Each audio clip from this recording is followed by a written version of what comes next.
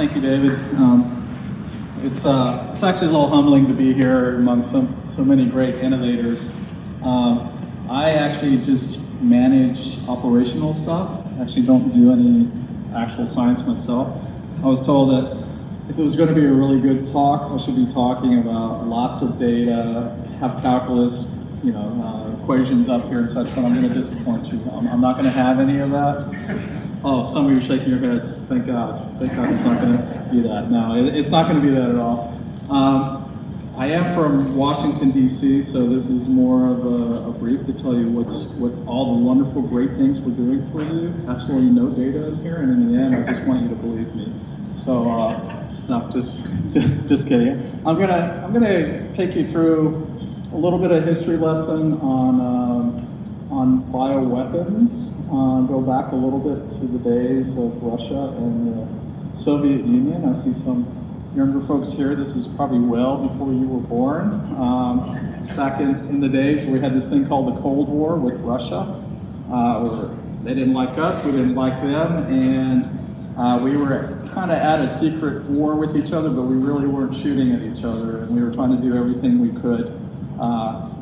We were saying we were defending against them and making sure that they wouldn't attack us in the night, and we all had lots of nuclear weapons that we're still concerned about these days, and there's lots to talk about nuclear weapons. But the other thing that was going on, there was a large bioweapons program in Russia and the Soviet Union. There was a huge infrastructure that we worried about, and we didn't learn about it until after the Soviet Union, which is Russia and all the countries that belong to it, until the Soviet Union collapsed and all these countries became independent. The one thing we worried the most about at that time, which Senator Nunn and Lugar were really concerned about, is when the Soviet Union collapsed, they were more worried about nuclear weapons and the control over nuclear material, radiological material. A lot of the safety infrastructure collapsed. The Russians pulled back to Russia. They left a lot of these independent countries on their own. And oh, by the way, they left a lot of warheads, missiles, half-finished weapons, nuclear material. Nobody knew who had it, where it was going. There was no command and control over it. And this is the example. If you do something really good and bipartisan in Washington, D.C., you have both senators' names on some sort of legislation. So it's always good to see two names on a piece of legislation. So this is the Nunn-Lugar Act that we fall under in the former Soviet Union. And as you can see, it was to really initially focus on nuclear weapons, but then also we knew Russia had a large chemical weapons program, as did we. And we, by treaty, agreed on both sides to eliminate those weapons. And then after the fact, we found out there was a large bioweapons program and infrastructure. They were building massive facilities and production facilities to put things like anthrax spores, which if you inhale them, are pretty deadly. Within 3 to 5 days of inhaling, it could be fatal for people, and there's no point of return. As we saw from the postal attacks, people who inhaled it was pretty fatal to them. So they set up this program, which is under DITRA. A lot of my colleagues helped the Soviet Union. We went in. A lot of people in the day resisted this. Said, why are we paying money to go in and secure stuff, and even help the Russians secure material? Because you remember, Russia was having a hard time at this point, but we said it's in the best interest of the world, not only our national security, that we get a handle on this. And then also by treaty, we agreed to help the Russians eliminate their chemical stockpile as we agreed to eliminate ours.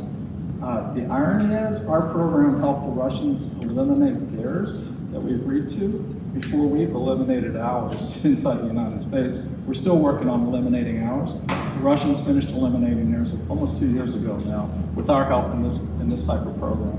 So there's a little irony there. Ours is mired in, no surprise, a little congressional debate on who should be doing it, how much it should cost, and whose constituents should be doing the work and such. But so our program under Nunn-Lugar then was asked not only to prevent the proliferation of the biological materials and weapons components, but to really look at facilitating, detecting, and reporting of what we call pathogens of security concern. And when I get a little bit into it, I'll explain a little bit what that is. All right, sorry. I'm not used to holding a mic in front of my face, so. And I get accused of talking really loud too sometimes. And other diseases that could be used for early mechanism for disease outbreak. And we're really focused on protecting our warfighters. Those are all guys in military uniform, because as DoD, we're deployed around the world globally, 24/7. A lot of permanent strategic bases, but then as you know, we're in a number of armed conflicts, and we also participate in a large number of humanitarian assistance efforts. So not only protect our armed forces, but also our allies, our partners around the world to help protect them.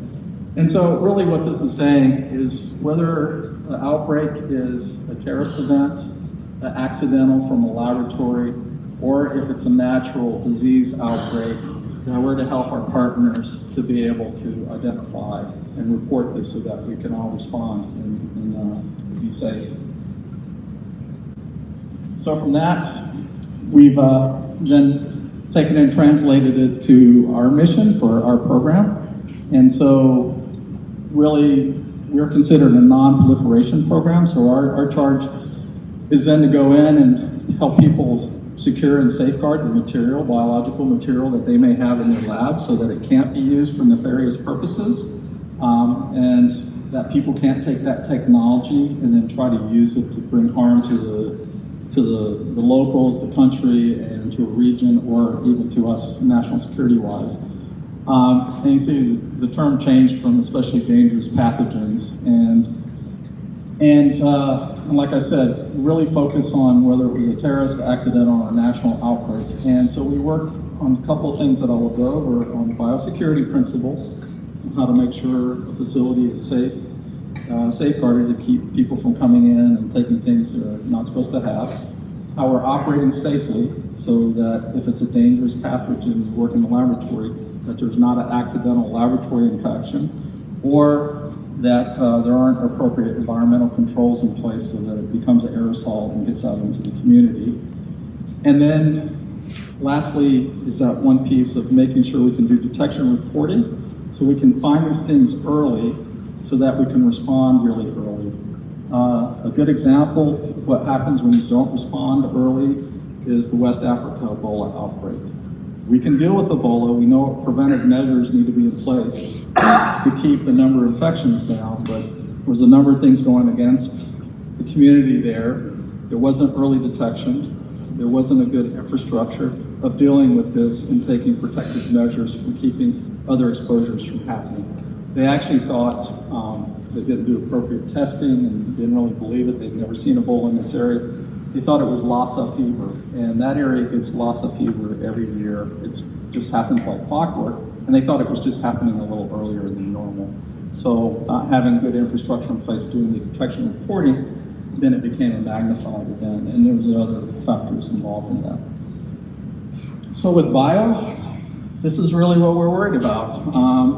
Other weapons of mass destructions, nuclear weapons, there's really only a handful of state actors. These are countries that own nuclear weapons in the world. We know who they are, we know that they have them.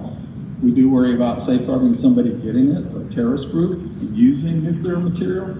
But for the main part, we know in a lot of these places there are controls safeguarding those countries, and we're worried about those countries using it. Chemical weapons, you need a large infrastructure that's very visible to make enough chemical weapons to bring harm on a large population. Biological is a little different. There's biological agents, and I'll get into those types of agents, in a lot of communities around the world, because some of these are part of natural outbreaks that people collect, they test, make sure they know what's wrong with the person or animal. We're also talking animals, because the number of bioweapons that are used are called zoonotic diseases, which means they're They can both infect animals and humans, and most likely, in most of the cases, a lot of infectious diseases we have actually make a jump from animal to human, including influenza. Influenza usually goes from bird to like swine, and from swine to people, and that's how we figure influenza circulates in the world. So there's always that nexus between humans and animals, and so when you hear the term zoonotic, it just means can affect both animals and humans. So by that standpoint, even if you're not planning on a weapon or having a weapon, some of the stuff in your freezer could actually be used as a weapon. So the problem with bio is it's around the world, people collect it, people use it for good in hospitals, laboratories to do research, to develop vaccines, testing to safeguard and help people, but like anything else, you can use it for nefarious intent. So this really keeps in mind, folks, that you'll see why we are in a number of countries we are at and why we worry so much about bio. Some folks have dubbed bio as a poor man's nuclear weapon. It's a lot easier to obtain, it's a lot cheaper to mass produce. Still takes a little bit of expertise to do it in a way that can do mass harm and infection. So people haven't bridged that gap yet, but it certainly doesn't cost and require the huge infrastructure as nuclear weapons do. So some of you are very familiar with this, and you have to adhere if you're working with these pathogens to the select agents rule, which is actually managed by CDC and USDA, as I said, because these agents, biological agents, both animal and some of these are strictly human, but the majority, about 80% of these, are both animal and human, zoonotic disease. So back this list actually came about in the 90s, so it is pre-9/11.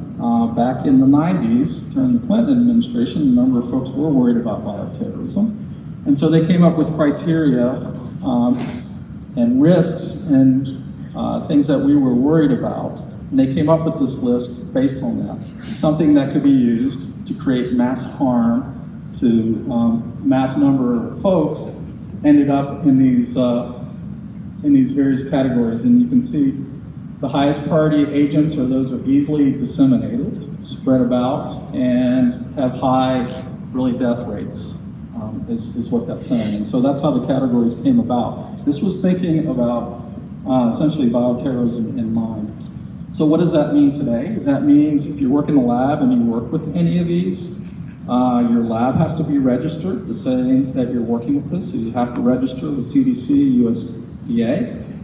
You have to tell them who in the lab is working with this as part of that registration. And then the FBI does a background check on those people.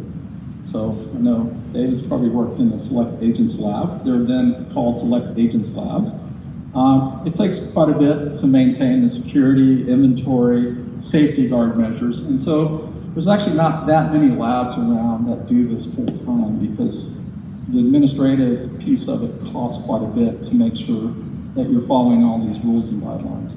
You've probably seen in the newspaper every once in a while, a researcher, go to the gallows, get prosecuted for not handling or labeling or not appropriately explaining their intent, use of materials, or trying to skirt around this rule. So it's pretty serious.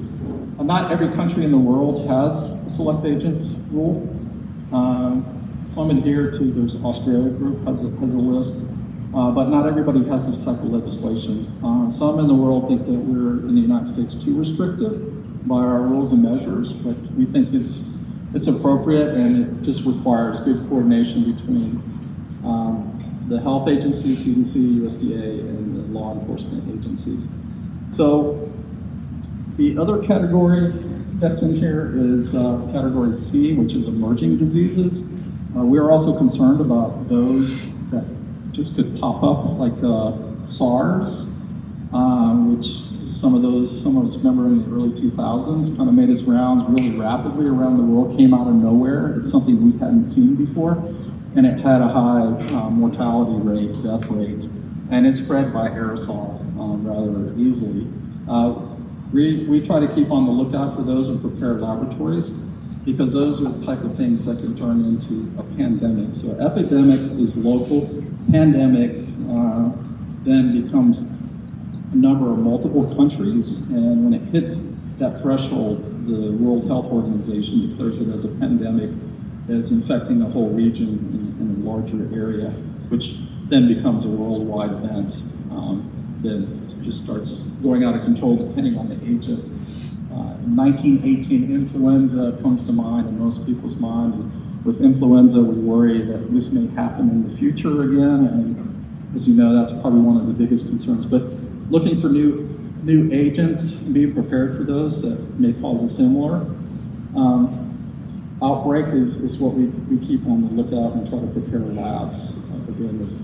So we do this with our international partners. We are considered an international technical assistance program. So we go out in the world and help foreign countries to put in, as I mentioned, the biosecurity, biosafety measures, and their biosurveillance, which is detection and reporting measures for all those agents I talked about, and then even considering some that may not be on that list that should be considered. So as you can see, these are the countries we currently work with. The other thing that we look for in working with a partner is in some of these areas, a number of those diseases or agents you saw on the select agents list, they happen on a regular basis. They have natural outbreaks of these. So they have a high concentration of these agents in their laboratory. And so we work on looking at, all right, if you're collecting all this, and some of you that are scientists in the room know you have a hard time letting go of something in your freezer. Once you have it, you don't like to let it go, even if you don't think you'll ever need it again. It's just so near and dear to you. It becomes like a child. So researchers around the world are all very similar in this vein. I'm telling you, you guys have a common core belief here that once I have it, I should never let go of it. But at some point, it becomes hard to manage. It's almost like a hoarder mentality, right? You see a hoarder's house, and all this stuff crammed in there. At some point, you forget where it is, or it's not labeled, or they may be the only ones know it's on the bottom shelf in the left back. That's a sample we collected in 1976, and it was a Ebola sample. You know, they may be the only one in the lab that knows that because it's not properly documented and such. And it's like, why do you have it? It at some point becomes a risk. What if we have to thaw that freezer, or it accidentally becomes thawed and we have to move it, and you're the only one that knows it, and you're gone? And now it becomes a safety issue.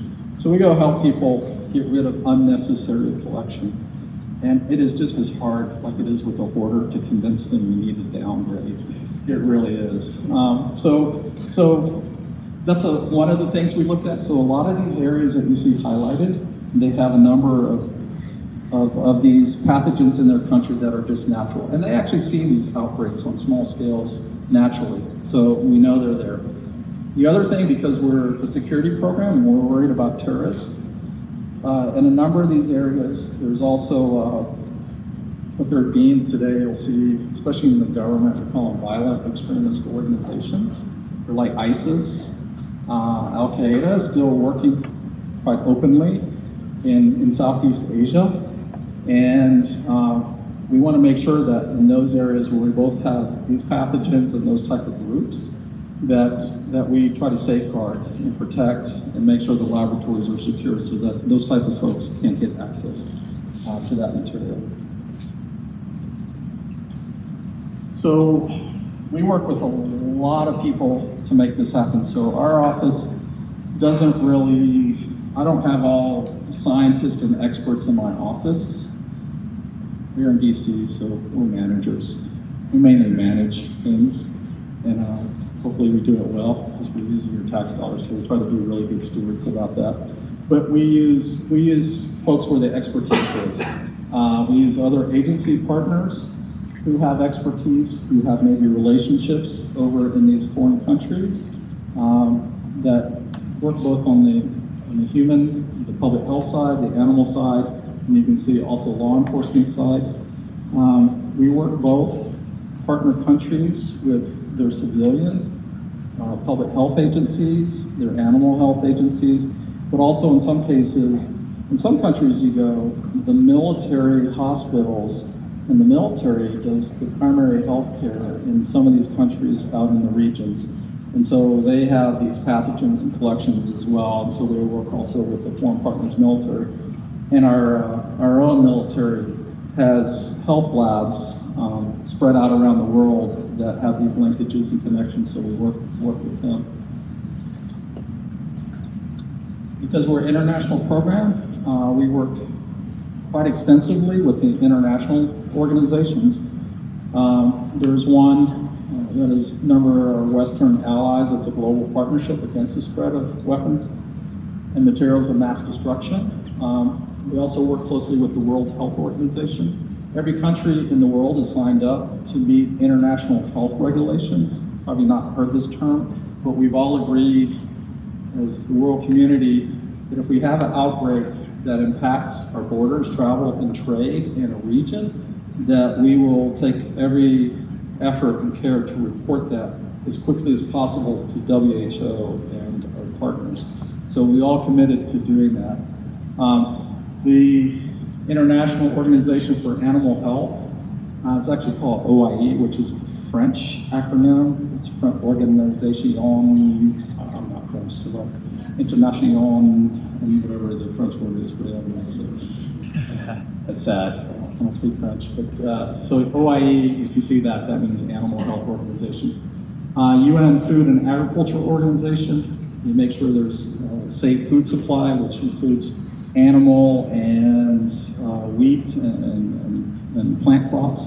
And then Interpol, which is kind of our equivalent to FBI, the Security International. Because we're a security organization, we want security to be working with the health labs in case there is a terrorist event, detect it early and to take appropriate response and actions. So this little diagram explains just kind of where we work in the areas that we work and what we do. So in the middle, the little red dot, just think of that. It's either the biological material that's sitting in the lab, just sitting there, just by itself, not doing anything, or it could also represent the initial stage for an outbreak. So since we're trying to deter and stop stuff, we work in detection, diagnostic area to be able to detect early, to stop things as early as possible, to get back to that early reporting. The earlier I can call 911, the sooner the police will get there and take action. That's kind of the way to think of it. Even in the public health community, may not be able to stop a disease outbreak, but the earlier detected and start the response efforts, you'll kind of keep down the number of people who get infected or exposed. And epidemiological investigation. So probably heard of this for somebody familiar or very familiar with this. These are the folks who go out into the field once we've detected something and we'll say, all right, you've been tested positive with Ebola. Where were you the last 48 hours? Where did you go? Where did you come from? Who did you have contact with? Can you give us their names or relationships? Where did you meet them? Where were they going? And then they go out and they start do the contact tracing so that they can start taking care of those people, monitoring those people. Maybe if they have to, ask for quarantine so that they don't do further spread of the disease. So epi investigation officers, which are at CDC, and we try to train as many as we can around the world, they're really critical. They're like your detectives, your public health detectives. You're really critical for figuring out what's going on and really limiting the outbreak. So these are a really important part of that detection reporting system. And then reporting. There may be international implications. If it is a terrorist event, the other thing we worry about, if they did it here, do they have enough material wherewithal to do it somewhere else? So we need to know really quickly to prevent them from doing it again. What we also work on the left side, you heard me say earlier, the whole freezer issue, samples just pack ratted away, is consolidate those, eliminate those that don't need to be there, that have no public health use, and if they do, make sure they are well secure. some in the security field call this guards, guns, and gates. Make sure there's guards, there's guns, they'll protect things, and gates to keep people from coming in is at the highest level. That's what a lot of folks in the security world. And then we help countries maybe think about putting in place their own select agent rule and how to manage these laboratories. Because we don't want to stifle the research and the good public health work that's going on. We don't want to stifle innovation. We don't want to stifle the ability to do and develop therapeutics or vaccines against these diseases. If you put such a heavy security burden on folks and don't allow them to work with these things at all, then we're not going to do the innovation to prevent these things in the future. Or maybe develop the detection techniques, get you earlier reporting to help prevent these things. Instead of the sample having to come from the field into the lab, which takes time, maybe like folks that are working here in the Innovation Center, develop a diagnostic kit that you can take out into the field in the middle of the jungles and test somebody right on the spot. You don't have to then transport a dangerous sample somewhere to be tested, and you can get a result quicker to maybe isolate those people quicker so there's not additional outbreaks. So we have to always balance that, and we have to get our partners to balance that as well. It's always a debate, science versus security. We've seen it here in the United States. And it just means good communication, putting the right practices in place. It does add a little bit of burden, but that's the price of maintaining security as well, but there's always a fine balance. So now I'll talk a little bit more in depth of the actual areas that we work in. And I will at one point talk about the networks themselves and our ideas about networks. So we're getting there, just a little patience. Biosecurity efforts, like I said, one way to think about this is guards, guns, and gates. As you can see, there's nice fence line, nice bars on the windows, but surveillance systems. Also making sure that samples are stored in secure facilities, stored properly, that are inventoried so you know that somebody's gone in and taken something or used part of a sample. Chain of custody is usually what this is. Make sure there's good chain of custody going on. So I know David went into the sample vault yesterday. He took an Ebola sample, took it to his lab. He said he took 10 microliters out to work on a diagnostic kit, but the whole sample's missing. Hey, David, what's going on here? Plus, you were here 12 hours longer than you said you were here. So we need to call the FBI. So, part of security measures.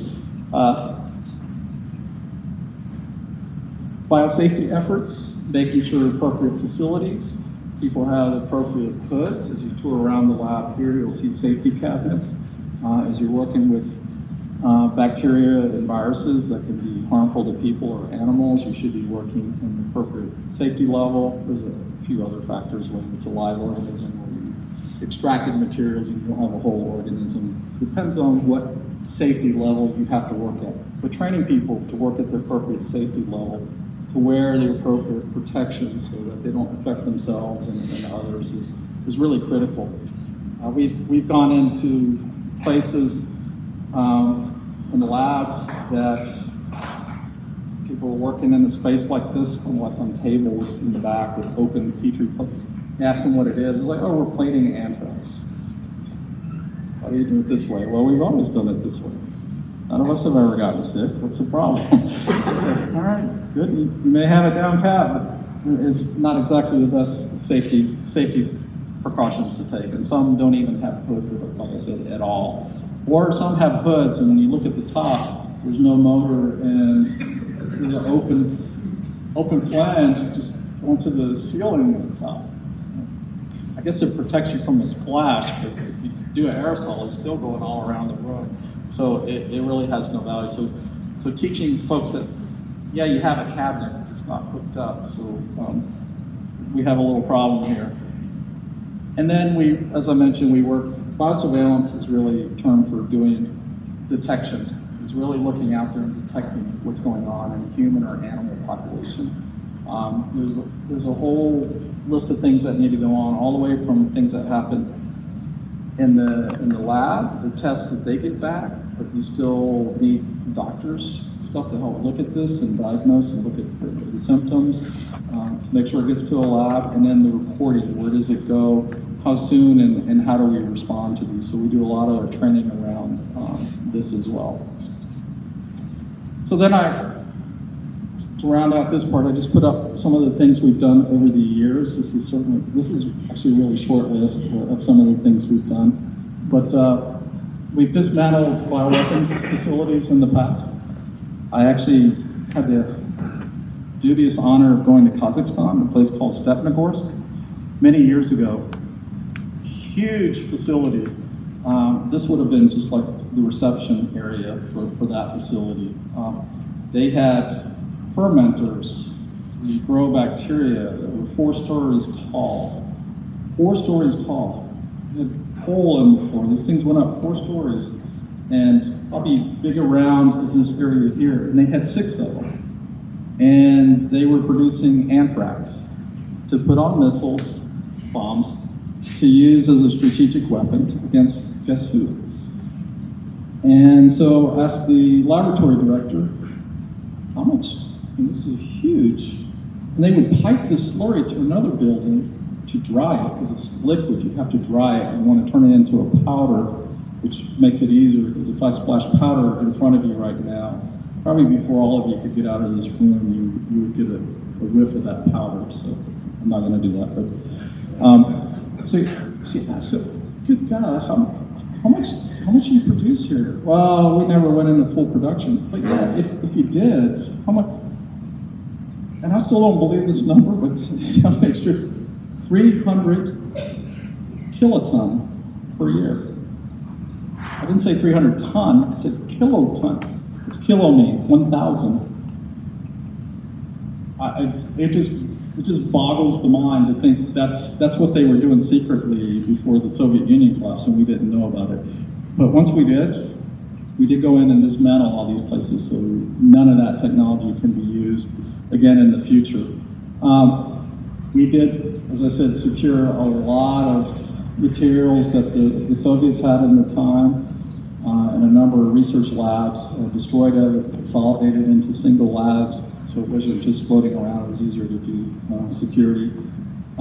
We put in a lot of electronic disease reporting systems. You see 1,700 sites in 7 countries to enhance that detection capability. And then we helped train technicians and put in West Africa, we put in a number of transportable labs to detect new Ebola cases during the West Africa outbreak.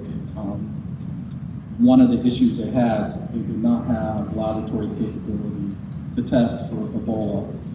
So why is this really important? We now know after the fact that sad to say, a number of those cases probably could have been prevented because people who most likely did not have Ebola but may have had mild malaria or Lassa fever were put in the quarantine ward with the Ebola patients. So what we found out is some folks who were tested, especially during autopsy, you go back and test and confirm, we found co-infections. So we found people in later stages with malaria that were also Ebola infected.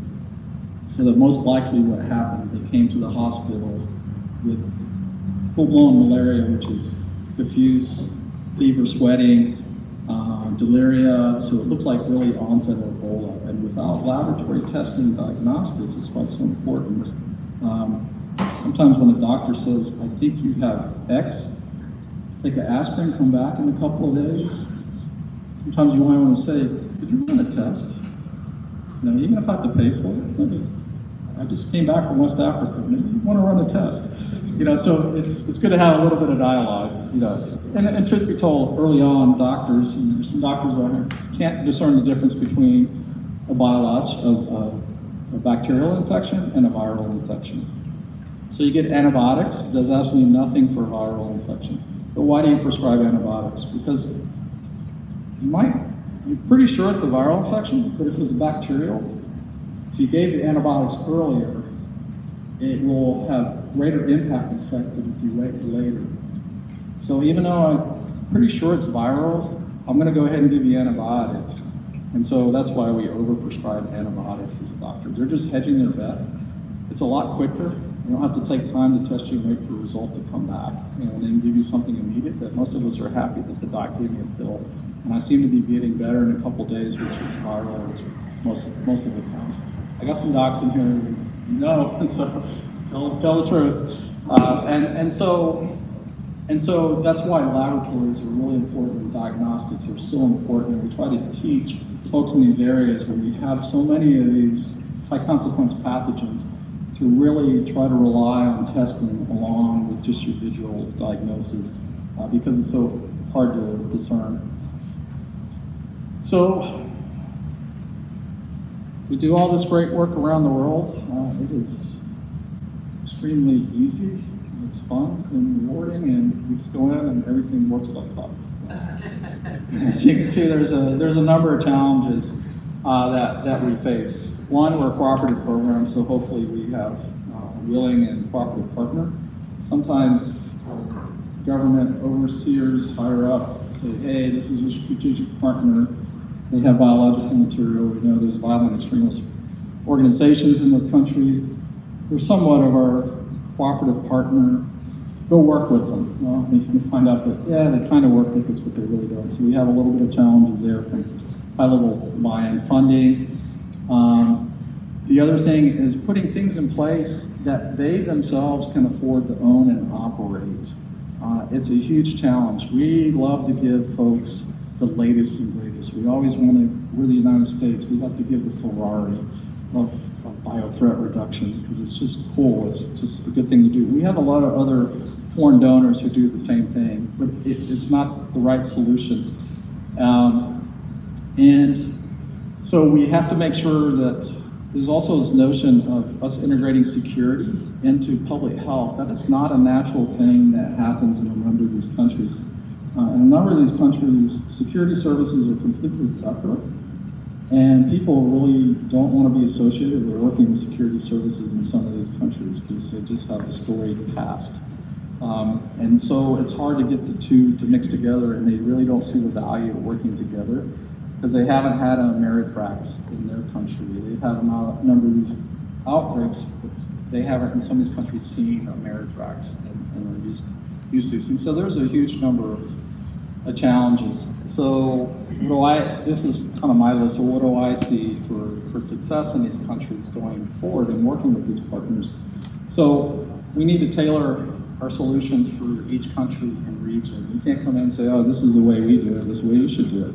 Well, one may not be able to afford to do it this way. And we even see, this, I see in the United States, in all 50 states, each state is different. Each state is ruled differently. Each state is sovereign. Each state has its own tax base, has its own different challenges, such so you can't really apply cookie cutter. That's why it's important for the local constituent to get involved and know what's going on in the local government to do a lot of. So we think at this level, we really have to have that mentality. And we can't be just providing stuff and being prescriptive. Here's this, just do it this way. We really have to look at what's needed and how it's done. And there's a lot of cultural differences that may not allow them to do things the way we do. Or, like I said, they don't have the base yet to do some of these things. We need to invest over the long term. We like quick wins and quick gains. A lot of the issue we face is not the technology piece itself. It's really the workforce development and building a generation of folks who get used to doing these things and learning and using new techniques and such. Critical thinking skills. I just had this conversation earlier. In some cultures, you actually get punished for being proactive and thinking outside the box. There's a way to do it in their culture. We're taught to criticize everything, question everyone, be proactive. We're American culture, we're a little more in your face about things and looking for new ways to do things. We're always saying, hey, everybody, if you can identify a better way to do it, speak up, let's do it. It doesn't work that way in other places. We need to get folks helping each other out there instead of us always helping them, teaching them to teach each other is the long-term solution. And we need to support some of their local priorities and issues. I'm coming in and telling them I'm worried about anthrax attack, in the world, and here they have multi-drug resistant tuberculosis. which is their biggest issue. They have an active cholera outbreak. So how do we take some of their critical issues and use that to teach security, safety measures that can also be used for threat reduction, for bioterrorism type of solutions. And we need to build relationships and trust. A lot of what's been done in the past is a lot of researchers and governments have been complicit in this, going into some of these regions saying, oh, you can't handle this, we'll just take the samples out and we'll do all this for you, and then keep the data and not share it back and use it to build diagnostics and therapeutics, and not giving any credit or teaching these partners on how to be involved in that process and do it themselves. Now we got to get away from that and prevent things like that from happening and build them into the community, that they can start doing these and innovating for themselves or being part of the innovation going forward. You're going to build trust, and what happens with that? There's going to be a willingness to share data with you a lot sooner and earlier during the outbreak, so that we can all come together as a community and do something about it. But once again, whether it's a terrorist attack, accidental, or the beginning of a potential pandemic. So, taking some of those principles in mind, we come up with our own concept. It's a little simple, of building threat reduction networks.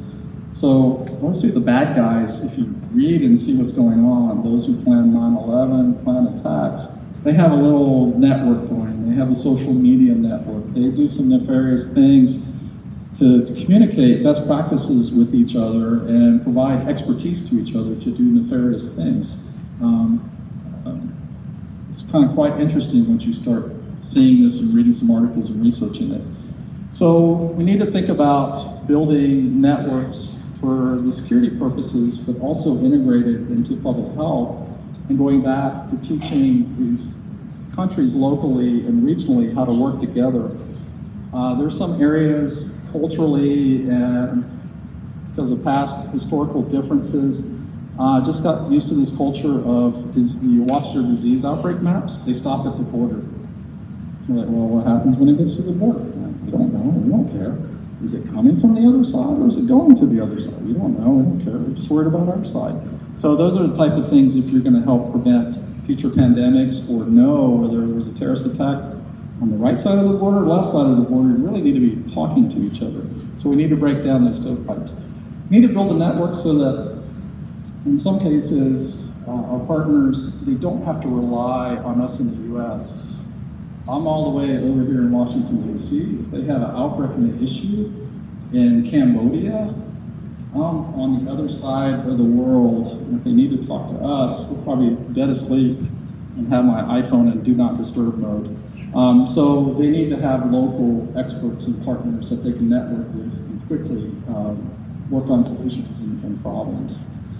So we've had a couple different types of threat reduction networks. One is biosecurity-based networks to work on those biosecurity issues, looking for new innovations and ways to do biosecurity. Is there ways to sample, archive, store samples?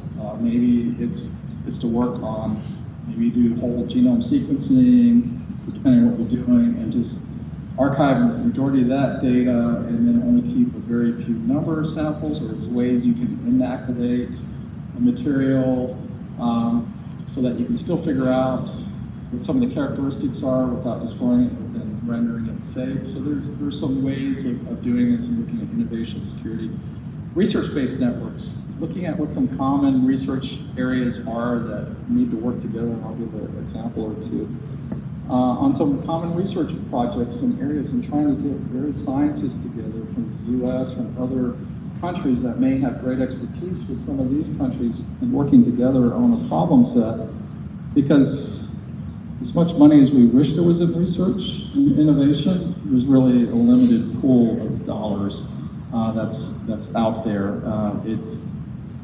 NIH has a huge budget, but when you see it split up among all the things they do, it's really small. Same thing in this community, so we really need to leverage each other's research dollars and get people working on different parts of the problem and then coming together for a single solution.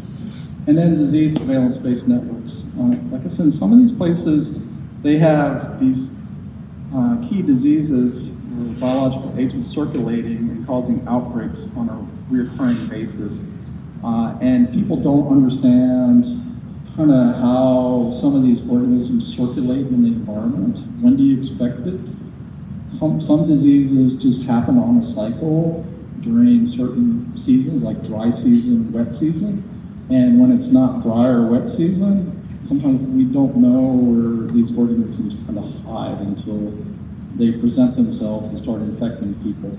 Understanding that may lead you to better preventive measures. And it's hard because you need a lot of different expertise to come together and figure that out. You need to bring folks together and try to solve these problems together.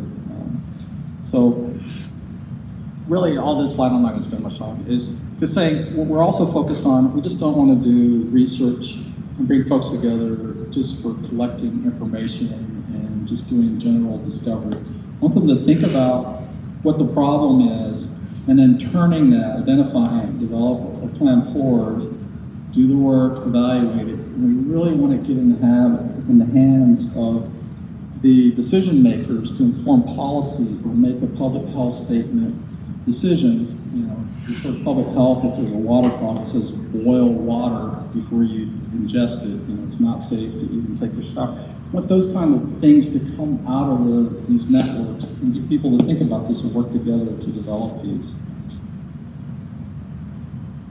So a couple examples that I'll just talk to for a little bit.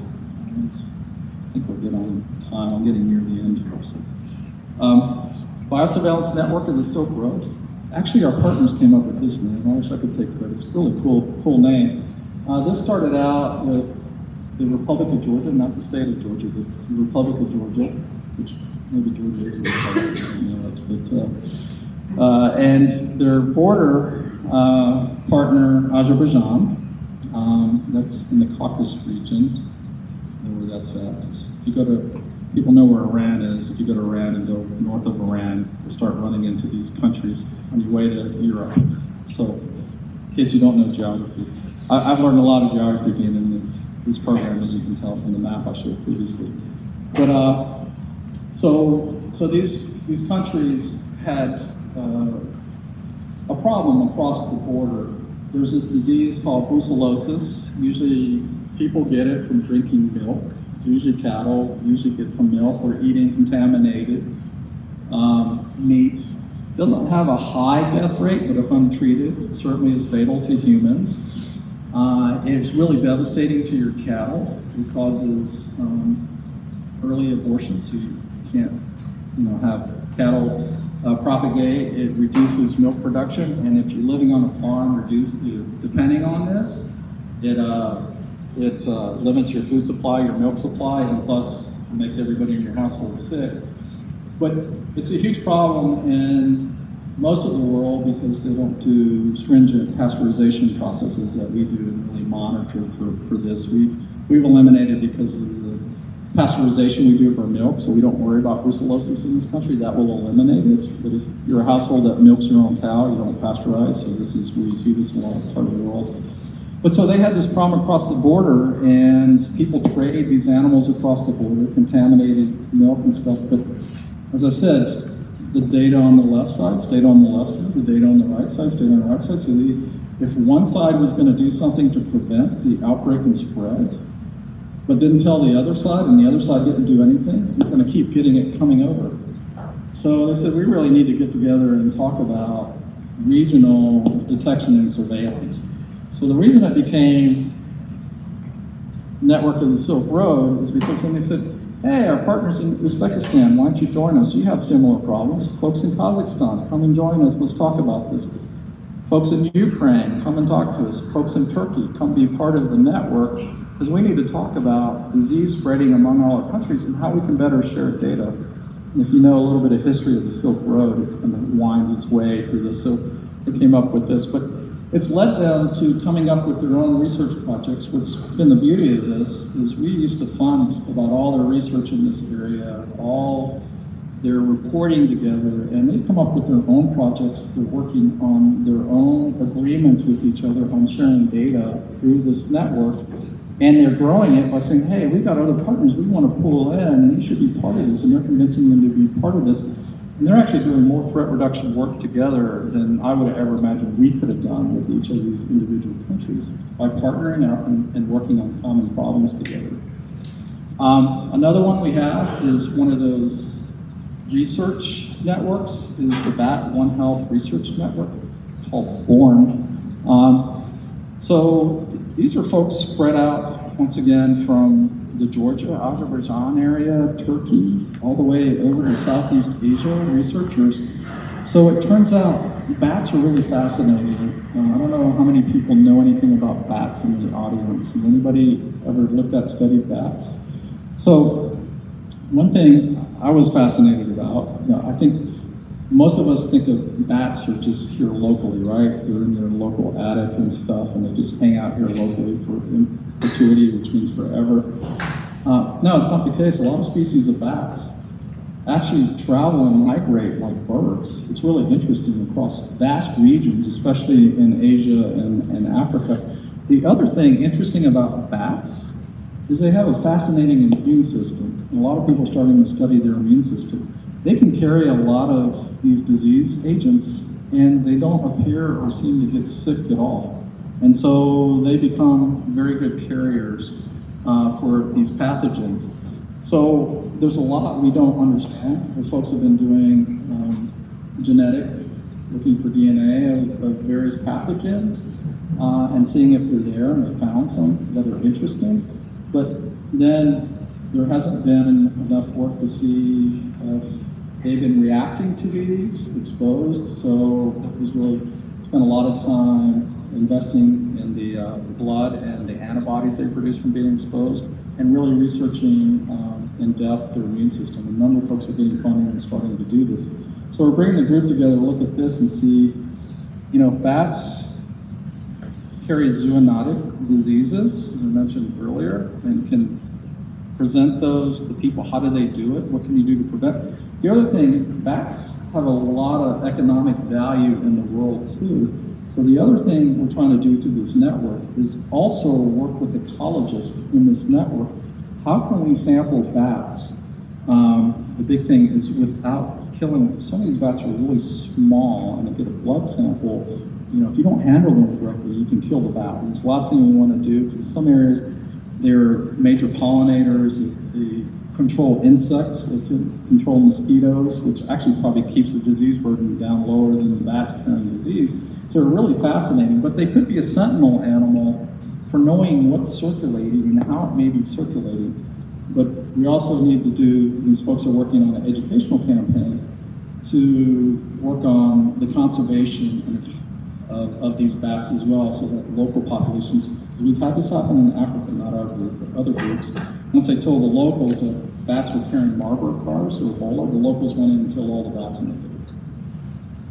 Last thing you want to happen. And then another species, later on, another species came in and took over the cave, so they weren't rid of bats, but they killed a whole species of bats in the cave, which is the last thing we want. So then the Western Asia Bat Network, they're looking at specific areas in the Middle East. This group, working with Georgians and Jordanians, they like to call their network Bats for Peace, because they're mainly Jordanians, Iraqis, Syrians, Lebanese. And what's happened in the Middle East, because of a lot of conflict and strife, scientists who are really, contrary to popular perception and the Big Bang Theory, are very social creatures. I'm here to tell you, they are very social creatures, and they really need that social interaction. And they network and love to go to conferences, talk to other scientists about what's going on. But what's happened in that area over a number of years, because of conflict and restrictions and stuff, scientists haven't had this opportunity to do it locally. They've always had to go outside the area to do a lot of this. So they got together and developed this, to work on some specific bat sampling and speciation in their area. But they came up with the term Bats for Peace to bring together the scientists in the region, which is pretty good. And then the other two are disease-based research networks. As I mentioned earlier, we have a lot of local folks in Thailand, Cambodia, Laos working on maliodosis. So this is a soil-borne disease. It's really hard to diagnose. It looks like fever, early symptoms of cold, flu, and then symptoms kind of come and go. And some people have been diagnosed as maybe being a cancer patient. It's really nebulous symptoms. The only way you can really tell somebody has melioidosis, what you get from the soil, and this bacteria called Pseudomonas malii. Scientists have to use a lot of Latin terms. But happens this part of the world, but people get undiagnosed. They don't get diagnosed at all because clinicians say, oh, it might be malaria, it might be this, go and do this. And by the time they come back, they're so critical that a lot of these people just die, along with children, young folks working out and getting exposed to the soil. And they don't send samples to the laboratory, and they don't really think that this is a problem in their area. So we're trying to educate them that if they have these nebulous symptoms, you really need to send a lab sample to rule out maliodosis. Thailand is working with these countries. Thailand is convinced their farmers working in the rice fields, these are people who usually get it because they go barefoot in the rice fields, to wear a certain type of rubber boot. They tested out which rubber boots work with them, and they educated them. This protects them and their family from maliodosis. So, I'll just move on from there. We have another one. Rickettsia is working with folks on detection and reporting of rickettsia in the world too. So we propose that instead of just giving partners stuff and telling them how to do things, we really want to teach them how to work together in kind of a community network setting. And it's not really new, but for threat reduction and working on some of these problems, like I said, most of the donors in the world have just provided stuff and said, this is how you do it. As you can see, we want to focus a lot of things on issues, concerns that they have in their region that will help strengthen their public health, the health of their animals, but they work together as a community. Not everyone knows everything. We all sitting in this room, we could probably form an awesome network because of all the various different experiences we have and backgrounds on solving a problem. If we sat here and brainstormed what's our problem of the day, then we could as an individual or one or two people. And what we need to happen is for the security, safety mindset and problem solving for early detection stuff to become a routine thing that becomes sustained in those countries and those regions. Because we, as the United States and as taxpayers, don't want to pay for somebody else doing public health detection reporting for as long as they exist. We want to teach them how to do it and graduate them and see them grow up and do it on their own, and also become a good partner that can contribute back to our safety and security, national security. And so we form this partnership. So for some of the impact, as you can see up here, to start standardizing best practices, teaching each other best practices. Our best practice here in the United States may not be a best practice over in the region, so having people in the regions discuss culturally their own best practices and working together is the way to go. Determining disease burden and other national impacts of disease burden just means realizing how big of a problem it is in the country and how much it's circulating. And really having the local and national folks to get these communities of practice engagement content and share information with all the stakeholders, and as I said, make this connection with decision makers and take information to give in the hands that make sense of decision makers that can use. You notice I have hopefully not too much technical jargon in here, no calculus equations, not too many technical terms and a lot of technical descriptions or Latin descriptions of organisms. Whenever you go to decision makers, folks, especially in Washington CDC, much love me. When you talk to them, you start saying some of these things, their eyes glaze over. And there you guys go on, you scientists. One thing, you tell me words I don't understand, and then when I ask a question, I get a lot of "it depends." So, we as scientists love that, right? It depends, because we only know the data we know, but when somebody asks what it depends.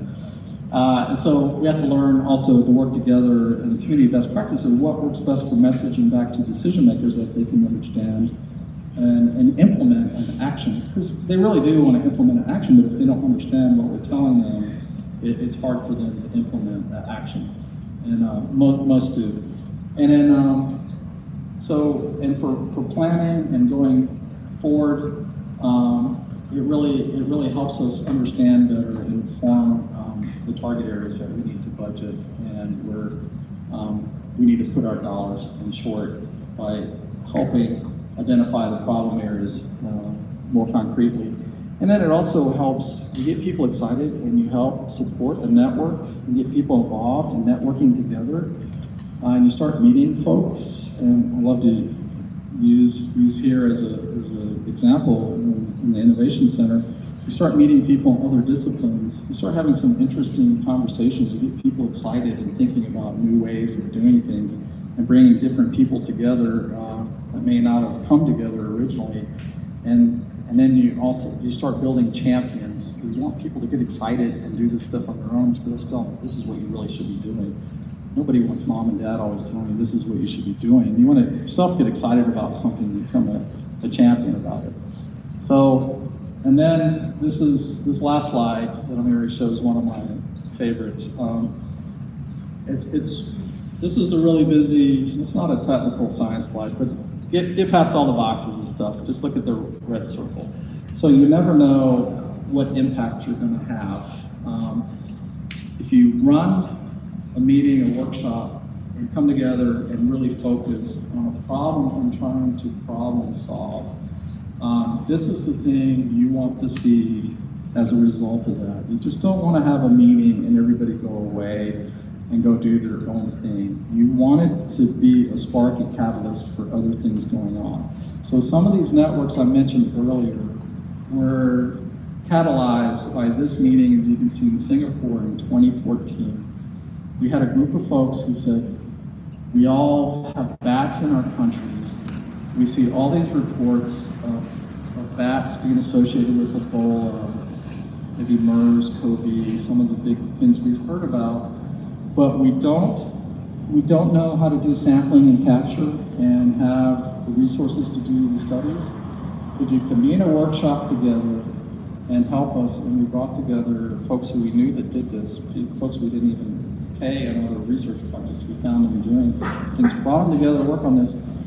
And a lot of these boxes represent other groups that were started. They said, hey, we need to continue working on this. And then some of these other boxes represent where they said, we really need to work on a research project together. Let's propose together and get funding together to work on this together. And this has actually spawned 3 or 4 of those other networks that I said. So leave you with this. Networks, we're used to having social networks. We don't think much of them, but they can really, it's always just talked about, they can just be a network where you just hang out and you just casually share information, or you can take it to something meaningful and look for it to drive to a result and drive to action. And when you do, it can be the catalyst for something else. So putting a little effort, time in it, a little passion into it. You never know where this leads, and it's going to lead to folks developing a network, Bats for Peace, who would have ever thought, and getting a group of scientists in the world that have been blacked out from their own regional group of working together and solving a problem. And in the end of the day, for me, it's great because we spend less dollars and times of doing threat reduction while others are doing it themselves and naturally working on some of these problems together. So that is all I had for this evening, and thank you for sticking around and listening to me ramble on for the last hour. Appreciate it. Thank you.